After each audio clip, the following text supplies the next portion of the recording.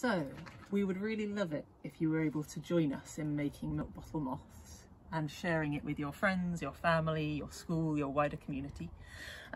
For the milk bottle moths, you will need a marker pen, a pair of scissors and milk bottles.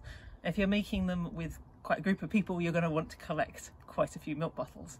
One thing that's really important is to make sure that you rinse those out well so that you don't end up with a really cheesy sour milk smell, which isn't pleasant. You can use big milk bottles, smaller milk bottles. One this sort of size you'll probably get about six milk bottle moths out of, and some little ones as well. But if you're storing a whole load of these, it's going to take up a lot of space and there is that risk of the smell. So what I would recommend is taking your milk bottle and your pair of scissors.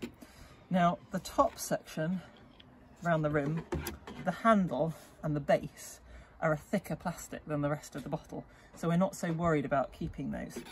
So I'm going to cut from the opening all the way down. I'm going to cut away from the label all the way around to take the base of the milk bottle off. Back up the other side of the label,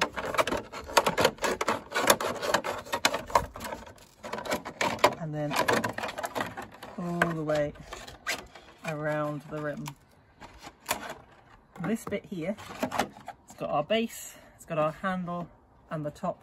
It's also got the bit that's got the label attached to, which can stay quite sticky.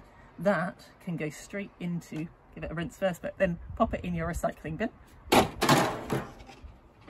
And then the bit that you're left with is the bit that's really good for making your milk bottle moths out of. Give that a nice scrub, make sure it's clean,